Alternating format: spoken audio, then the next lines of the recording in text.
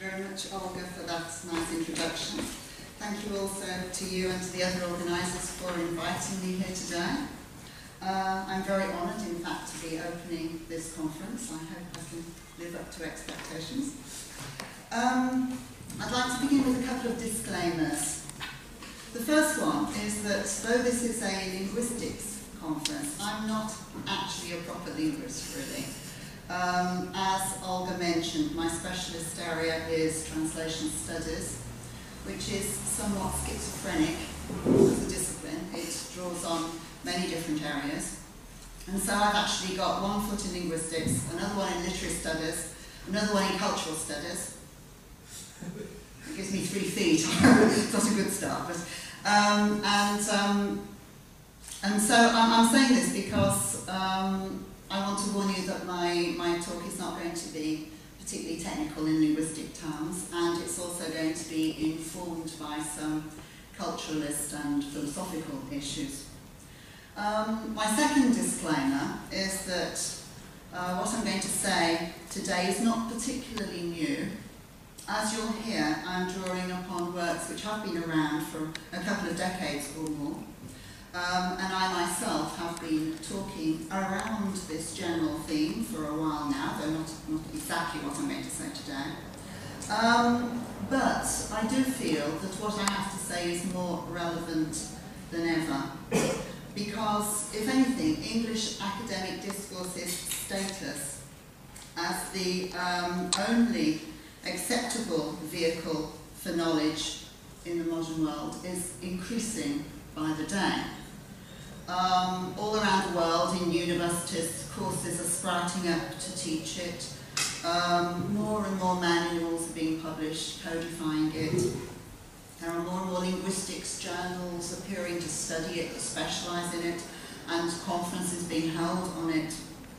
And this results in a discrediting of other ways of encoding knowledge in a process which I have elsewhere termed epistemicide. So it's my contention that the prestige of English academic discourse actually rests upon a premise that is fundamentally false. Because it presents itself as a neutral vehicle of objective fact. It claims that by using clearly defined terms, straightforward syntax, by carefully avoiding the overt manipulation of the reader, it can offer a transparent window onto some pre-existing reality. But I will argue here, not only is this philosophically untenable, it is also a rhetorical ploy designed to reinforce the status of a particular form of knowledge at the expense of others. I think it's probably useful to begin by defining our terms. What do we mean by English academic discourse? It is fashionable today, of course, to talk about academic discourses in the plural, to emphasise the differences that undoubtedly exist between different disciplinary areas, different academic genres, between novice writers who feel probably that they have to stick rigidly to the patterns laid down in style manuals, and expert writers who have achieved a lot more flexibility and the freedom to develop their own voice. However, I will argue that these are only nuances or surface variants of a discourse that is so ubiquitous that in the Anglo-Saxon world it's scarcely viewed as a discourse at all. And this is because all mainstream academic writing in English, mainstream, shares the same fundamental principles, the same epistemological attitude. Now, between 2004 and 2009, I undertook a survey of the style manuals available on the market, and of the literally hundreds that are available, I actually studied carefully 41 of them in order to try to gauge the kind of advice that was being offered. And what I found was that despite the fact that these were aiming at very different publics, some were for undergraduates, some were for postgraduates, some for established researchers, some were for native speakers of English, some were for foreigners, some were for specialising in different genres, such as the research article or the dissertation. Others were more general, others were disciplinary specific, some again were more general. Despite all of these differences, they all said much the same thing. There were a few very minor disciplinary variations, such as a preference for personal or impersonal forms, but aside of this, they were all oriented by the same basic principles: clarity, economy, precision, straightforward syntax, clearly defined lexis with a preference for concrete terms over abstractions, and structured rational arguments supported by evidence. They were also united by a distrust of overt rhetoric. Many of the manuals explicitly warned against the manipulation of the reader. As you see, we've got Fairbairn and Winch saying, avoid dubious persuasive techniques such as emotive language. Hennessy, avoid false syllogisms, begging the question, sweeping generalizations, emotionally weighted language, non sequiturs. Neal, avoid non-rational argument. Cottrell, clearly distinguish between fact and opinion. Macmillan and Ways, avoid value judgments. Implying then that the only licit form of persuasion is straightforward demonstration and rational argument. So I think from this we can deduce that the purpose of English academic discourse is to transmit factual information about some aspect of the outside world as clearly, concisely, and precisely as possible.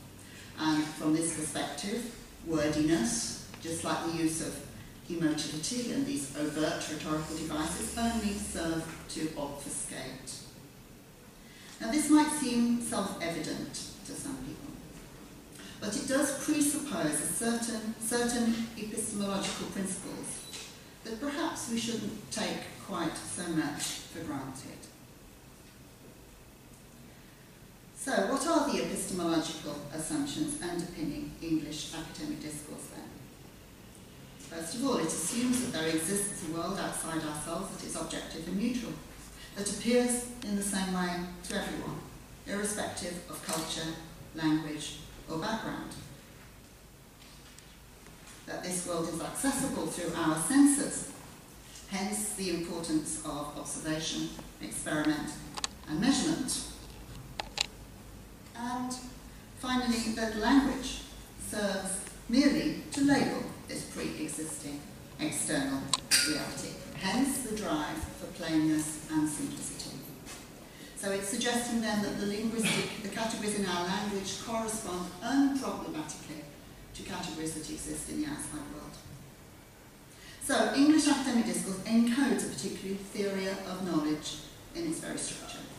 And the technical names for this then, so the existence of the outside world that is objective and neutral, positivism, accessing the words through the senses, empiricism, and language merely labelling that reality is linguistic realism. And this is the default philosophy in the Anglo-Saxon world. It permeates the culture so thoroughly that most of us aren't even aware that other perspectives exist. And this has been observed by other theorists.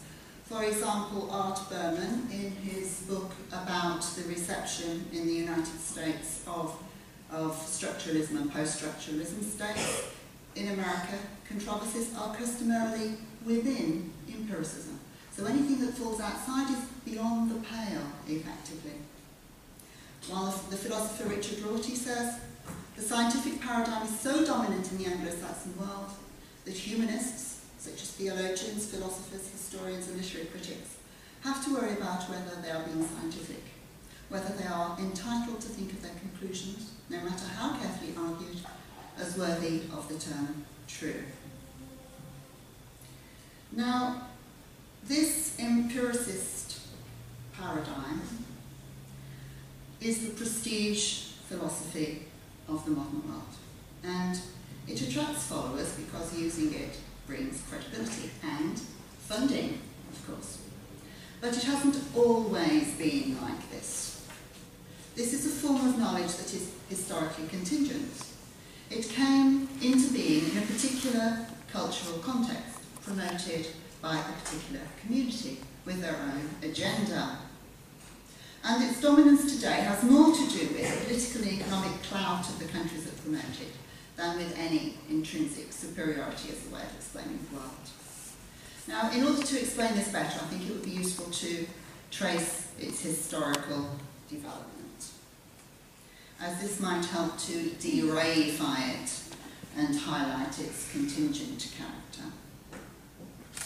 Now, English academic discourse can trace its genealogy back to the scientific revolution of the 17th century, which is when this empiricist mindset was formed. However, it was not implanted in a void. There was another form of scholarship that existed before it, which for some reason many historical linguists have chosen to ignore.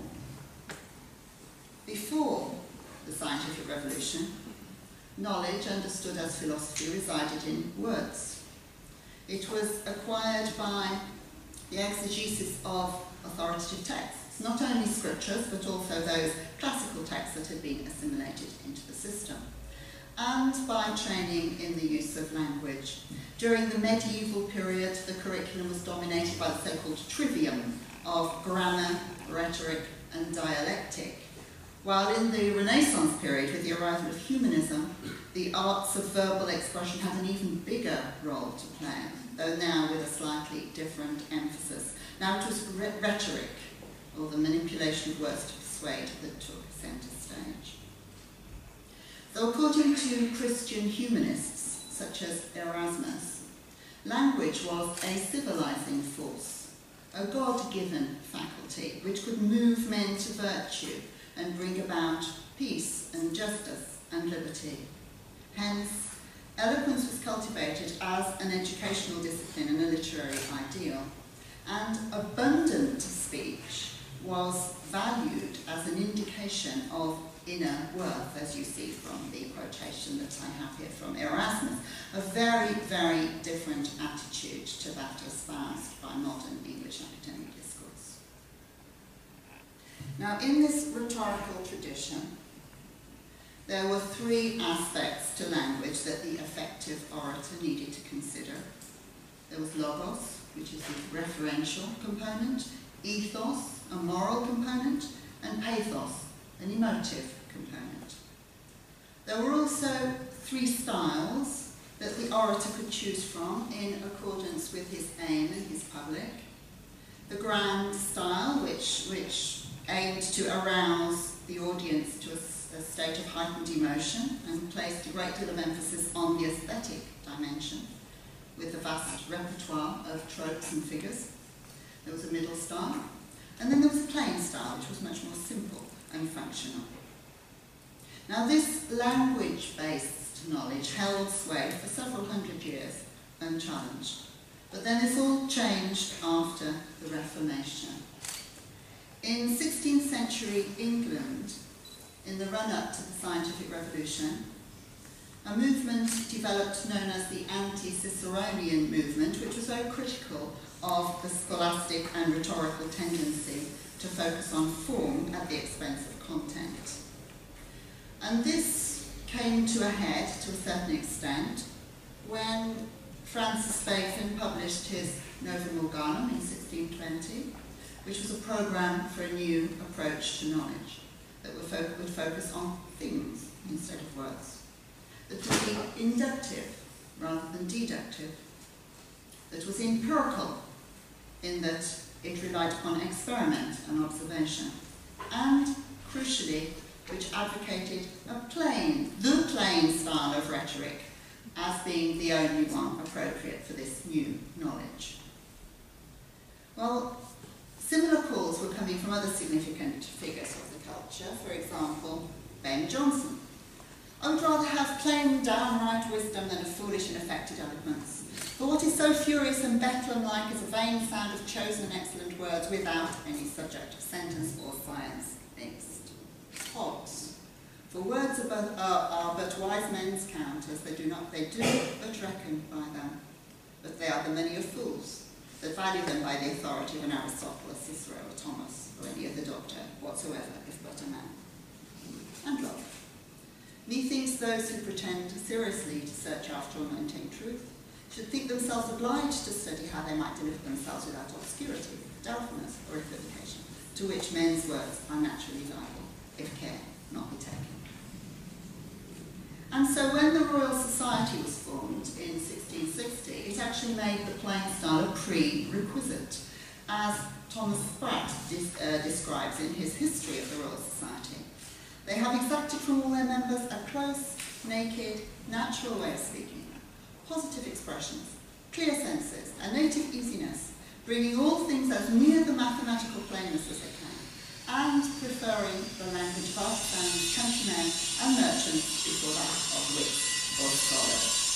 So you can see from this quotation then, not only is content now being privileged above form, but also there is a preference for demotic speech, the language of the common people, rather than an erudite or pretentious register. And this feature, of course, is still visible in the style manuals today. Now, it's no coincidence that the early English scientists were Protestants, as the sociologist of science, Robert Merton, pointed out in his famous work, Science, Technology and Society in 17th Century England.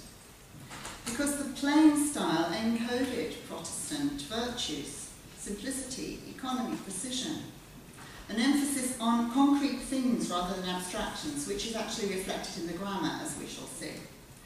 And, importantly, a belief that the plain style was transparent, that it gave direct access to an extra-lingual reality in a completely unmediated way.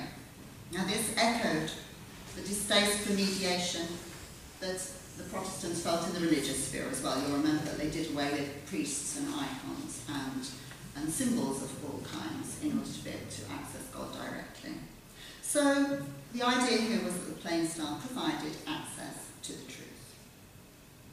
Now, I've argued elsewhere that this belief in the truth value of the plain style is very deep-rooted still in Anglo-Saxon cultures, and that it underpins not only English academic discourse, but also the drive for plainness that we can see in many other spheres, such as public administration, journalism, politics. We have, for example, the very vocal Plain English campaign. And it's even now moved into the European Commission with the Fight the Fog campaign there. And surprisingly, I believe, it's even espoused by some linguists.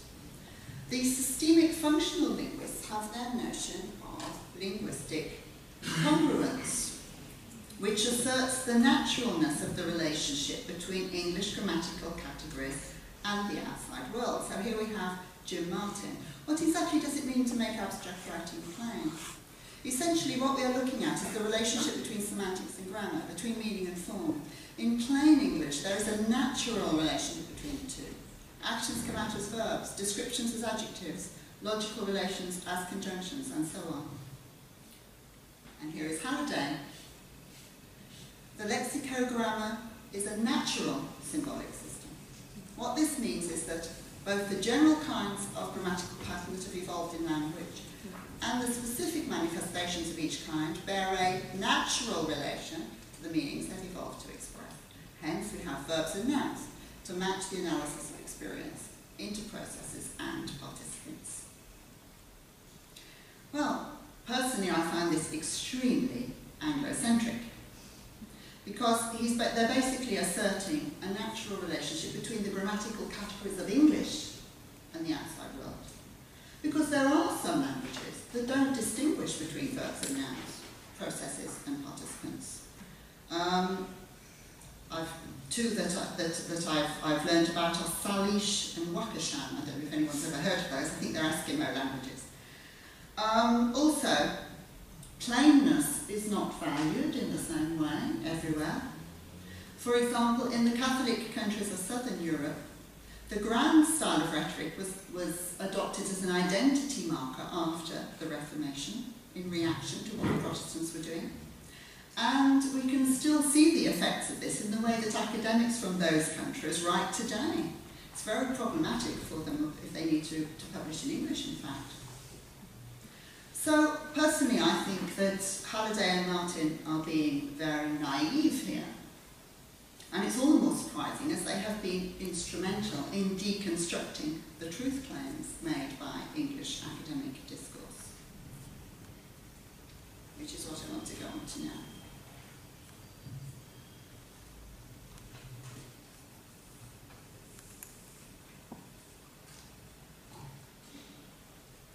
Okay, so here then, I would like to show you some ways in which English academic discourse actually constructs the world that it aims to reflect or describe. First, by looking at the notion of objectivity, which is central to the empiricist paradigm, as we've seen, and also by looking at the way facts are created. Now, this notion of fact creation actually, in general English, sounds like something of an oxymoron, because facts are not usually understood in English to have been created at all. They are understood as being things that exist objectively or have happened, irrespective of human interference. Now, the first point I'd like to make is that objectivity is a linguistic construct, and that it has been achieved by two major grammatical metaphorizations. Nominalization, the device by means of which processes are reconstrued as things. I'm not talking here about simple noun phrases, but something that's very particular to technical discourse. So if you've got, for example, a clause, such as, it's just an example off the top of my head really, the wave was travelling very fast. This can then be repackaged as the highway velocity, for example. And the second one, impersonal verb forms. So, in particular, the agentless passive, but not only that, also the impersonal active as well. And here I'm going to be drawing on the work of Halliday and Martin from their 1993 volume, Writing Science. Now, according to Halliday then, nominalizations first appeared in the 17th century in the writings of Newton, and they've since become a mainstay of scientific discourse because they serve two important functions. First of all, by compressing complex phenomena into a single semiotic entity, they enable the construction of technical taxonomies, which are of course central to the architecture of disciplines. So, going back to the example I gave before, we've got terms such as pulse wave velocity, shear wave velocity, and these can then be expanded indefinitely. Shear wave velocity calculations, okay, it's recursive. Secondly, these nominalizations also permit information that has been presented in clausal form to be concisely repackaged in subsequent sentences in order to create a discourse that moves forward by logical and coherent steps, each building on what went before. So we've got things like the wave was observed to be travelling very fast, repackaged. This high wave velocity resulted in the generation of, for example. Now this brings implication for rational argument and also for thematic progression, the internal organisation of the text. Going on to the next one, the impersonal verb forms. As I said, this is not just the agentless passive, also the impersonal active when an active verb is used with an inanimate subject. These apparently developed later in the 19th century, and they have a number of different rhetorical functions. They allow the discourse to sound objective and impersonal, of course. They have a universalising function, removing idiosyncrasy and doubt. They can enhance authority when used to present methods or the results of particular experiments. And they can also emphasise the communality of the scientific project in examples such as its use has revealed encouraging results, or more data are required, things like that. So together, then, they construct a static, objectively existing world from which the human element has been removed.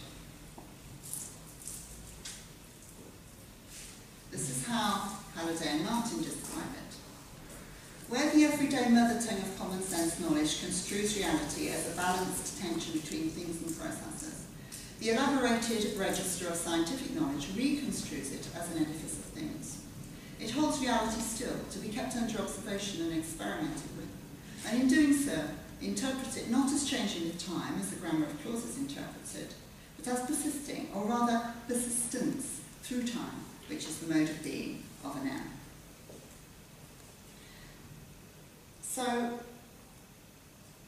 it turns processes into things and crystallises experience, but also there are other consequences to this. By removing the human element, removing subjectivity, we've also lost several of those dimensions which were considered to be essential to the rhetorical paradigm. So, emotion, aesthetics, and ethics are not considered to be legitimate components of scientific knowledge. The last one, ethics. This came clear to me actually a couple of years ago when I was translating an orthopedics article about animal experiments.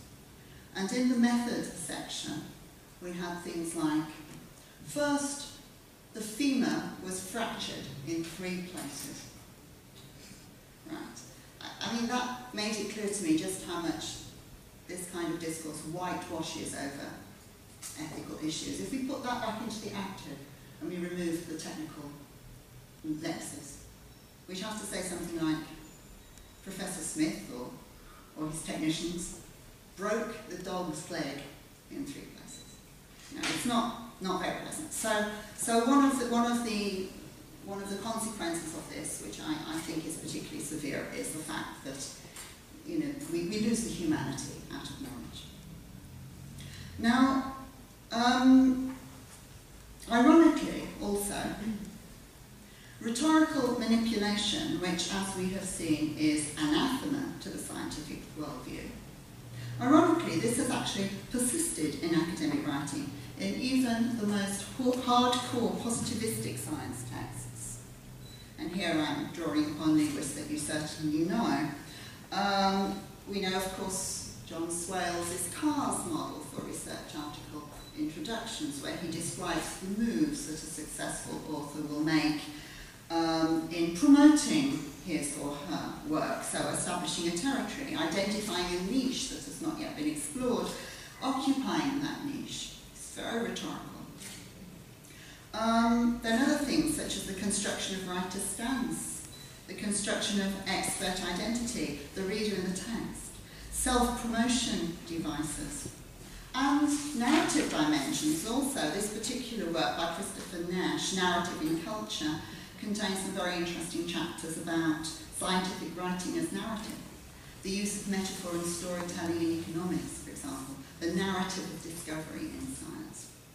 But what I'd really like to concentrate on here are these last two, epistemic modality and scientific citation and referencing, because these impinge upon the second question that I want to deal with here, which is how facts are created.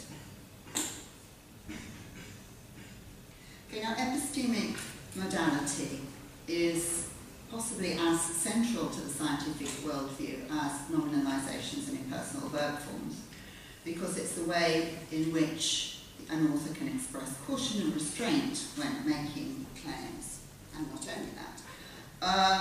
So it consists of, as I'm sure you know, hedging devices such as the modals, may, might, could, adverbials perhaps, possibly, attenuating verbs such as appear or suggest.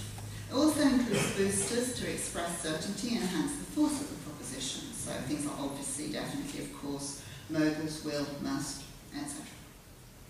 So epistemic modality then offers an outlet for subjectivity and opinion in the most positivistic of texts.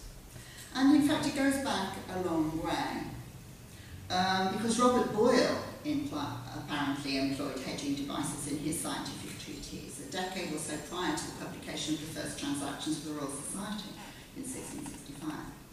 And he even reflected explicitly about this practice, as you see in this quotation. Now, epistemic modality also serves a number of rhetorical purposes, it reflects organised scepticism, which of course is one of the cornerstones of the scientific ethos. And also, by carefully distinguishing between fact and opinion, it also reinforces claims to objectivity. It also has a stance-creating function, so it projects authorial honesty and modesty, or conversely, assurance and conviction. Demonstrates the respect for colleagues' views and readers' face needs. It indicates involvement in the topic, solidarity with readers. So in the hands of a competent writer then, hedging and boosting devices may be deftly manipulated to reinforce one's own argument and undermine an opponent's. Also, the exact epistemic device chosen, ranging from highly tentative forms such as "it would seem," to the categorical assertion of the universalizing present, "it is." It may provide an indication of the claim's precise status within the discourse community at a particular time, and in this respect it contributes to the creation of facts. And so, as I've already said, although scientific facts are still broadly understood within our empiricist paradigm to have objective truth value and to be gradually uncovered in a linear process of discovery, Hyland and others have shown that facts are not discovered, but they're created in a social process. And here I have a quotation from Ken Hyland. "The construction of academic facts is a social process with a cachet of acceptance only bestowed on a claim after negotiation with editors, expert reviewers and journal readers. The final ratification granted, of course, with the citation of the claim by others, and eventually the disappearance of all acknowledgement as it is incorporated into the literature of the discipline." So, the process of fact creation goes something like this. When a claim or a theory is first made, it will be broached tentatively using hedging devices. If it catches on, it will be quoted by others, initially using reporting verbs such as suggests and argues, and then gradually becoming more assertive. Perhaps as a direct statement in the body of the text with the author's name appearing in brackets afterwards. As it becomes accepted in the discipline, it no longer becomes necessary to hedge or even to attribute. And so, ultimately, when a claim has made it into a student textbook and is no longer attributed to a particular author or presented as a theory, it has effectively become a fact of that discipline, accepted by the community as uncontroversial. So, facts are not uncovered or discovered as the meta-discourse of empiricism would have it. They have no objective existence. They are no more than theories that have been consensually accepted by the discourse community. And those that acquire this status can usually only be dislodged by a major paradigm shift that causes things to be seen in a whole new way, as Thomas Kuhn talked about in 1962. So can we conclude from all this then that the basis upon which the empiricist paradigm rests is something of a sham?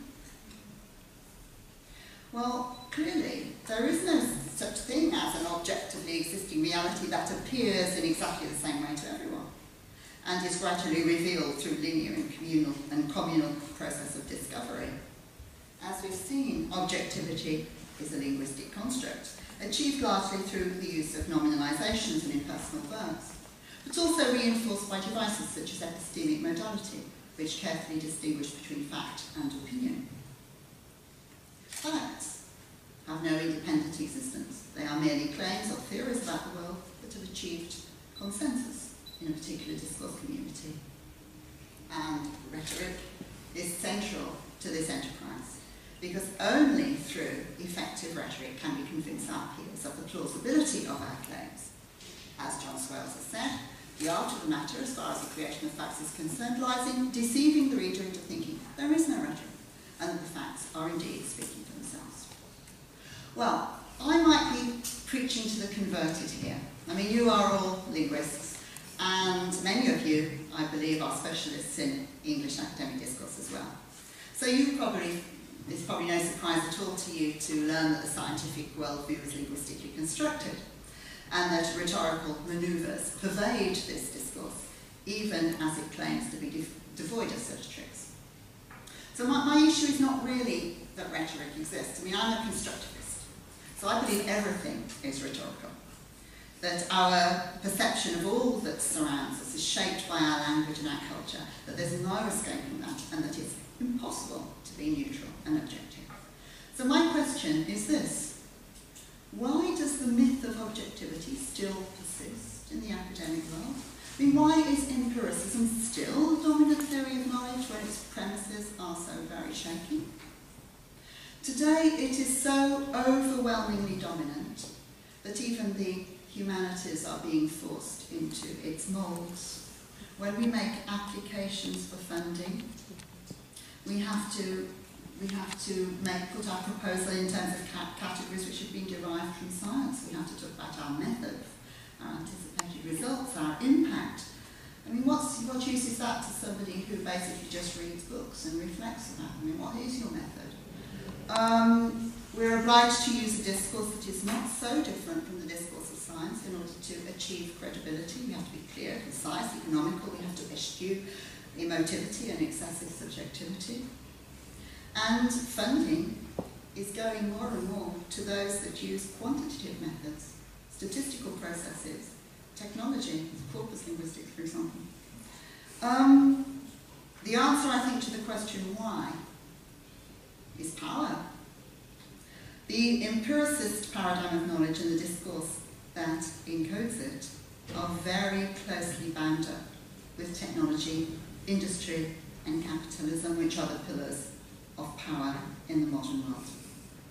And I guess it's probably going to be impossible to unseat it without unseating them as well. And that, of course, is a revolution that's far beyond the bounds of what we linguistic scholars are able to achieve. Thank you very much.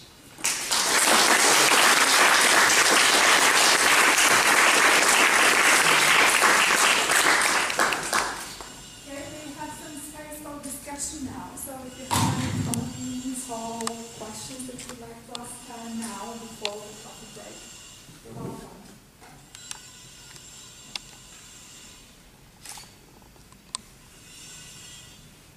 I don't know if that means they agree or they don't agree. Yes, please. Okay, so maybe I'd like to ask you, what would be your recommendation to our students? I mean, university students. Yes, no, I have thought about this, yes. I mean, I work in the teaching of academic discourse, and I also work in translation and in the training of translators. And, I mean, I think the hegemony is so powerful that we would be doing a disservice to our students and our clients if we did not prepare them for the world that exists, obviously. I mean, there are people in both areas, in teaching and in translation, who advocate very radical procedures in order to try and bring about a change, political change in the world. I don't favour that. As I say, I think we're doing a disservice to the people who are going to have to live in that world. But what I favour is actually trying to raise awareness. And so, for example, I teach academic discourse in Portugal, and I try to teach it contrastively. So I don't just present English academic discourse as the only way of encoding knowledge. I usually present it alongside Portuguese. Portuguese is very different. The Portuguese humanistic writing is completely different. It actually derives from the rhetorical tradition. It's based on a whole different theory of knowledge. And so I do things like put extracts side by side and ask the students to compare and contrast them and discuss what each of them is trying to do and what are the advantages and disadvantages of each of them, which is usually very lively. I find that the people from the hard sciences tend to favour English unequivocally, but anybody from humanities and social sciences gets quite defensive in favour of Portuguese and sometimes angry that they're having to write this other discourse that they don't feel expresses the things they want to say. In terms of translation and in the training of translators, I also use similar procedures as well. I make sure that they know how to write the target discourse, but I would also do contrastive studies. And then I think if we can train a new generation that is aware that this English academic discourse is not the only way of doing it, then they are in a position possibly of influencing others, such as the peer reviewers and the editors of journals, the gatekeepers of the culture, you know. And it may then be possible to negotiate things more. So I think the only thing we can do at the moment is awareness raising. Okay. I mean, I've often said that I'm a little bit schizophrenic in my practice, because when I translate, I actually domesticate a lot. I mean, I get these Portuguese texts which are incredibly complex sentences. They go on for the whole page, and the main point only comes at the end, and a lot of emotivity, a lot of figures of speech, a lot of overt rhetoric. I know that if I translated those things literally, they wouldn't get published. And if they didn't get published, I would lose my clients, I'd lose my source of income. So I don't do that, I domesticate. So I put them into a form which I know that the journals are going to accept. But I try to make this evident to the parties involved. So I will discuss it with the client, and I would also try to make some reference to that in the text or to the peer reviewers or something like that. Okay, so it's awareness raising, I think, is the answer to that question. Okay, thank you. Yeah, Chris? Thank you very much, Karen. I understood that we need nominals for object resistance or to help us focus on things. Sorry, we need nominals. Nominalization. Nominalizations, yeah. Nominal items in general. And I was reminded of a study by an Native American linguist called Alford. And he tried to teach general and special relativity to Native Americans using their native language. And you mentioned that the categories like verbs, nouns, they are not as clear-cut as, let's say, in English. And he found that they had a better grasp of these, of modern physics, basically. Well, Halliday, in the Writing Science volume, he has a chapter in which he suggests that this very nominalized scientific discourse that we have at the moment is probably not adequate to deal with modern physics. He specifically says that. And he mentions that we might be moving back towards a more plausible form, and that maybe we might go on. Well, he wrote this in 1993, okay, several years have gone by now, but he suggested we might be on the brink of a paradigm shift. Now, a lot of people were talking about this at the end of the last century, but a lot of people were saying, you know, knowledge is changing, we're on the brink of a paradigm shift, everything's going to change, but the thing is, it hasn't happened, has it? Because, I mean, you know, I know the theoretical physicists might be off doing their own thing, but mainstream knowledge construction has gone backwards, really. It's become even more solidly empirical and positivistic than it was before. But if it's any indication, Stephen Hawking, for instance, he persistently uses the word space-time. Yes. He uses it as one word. Yes. So. No, I mean, I know theoretical physics for many reasons, that they don't, I mean, it doesn't use the same categories which we are used to using in our classic discourse. And so people have said that maybe a kind of more poetic kind of discourse would be better to express that, yes, possibly. I mean, I agree that that's probably the case, but I think that's a domain which is, it's a little bit esoteric. It's not really the domain that I was talking about here. I was talking about something much more mainstream. And the problems which I'm not talking about the Stephen Hawkings of the world, really, or the Einsteins, or, you know, it's the kind of your everyday academic who is pressurised by their university and their funding body in order to publish in international journals. It's those kinds of people that I'm really concerned with. I mean, it would be very nice if there could be a paradigm shift and we could develop a different discourse. I would prefer that, to be honest. I think that would be the way to go, but it doesn't look like it's going like that. So, Karen, thank you very much for the excellent talk. I was just wondering, you're focusing on written academic discourse, whether the spoken academic discourse in English is not, well, is different.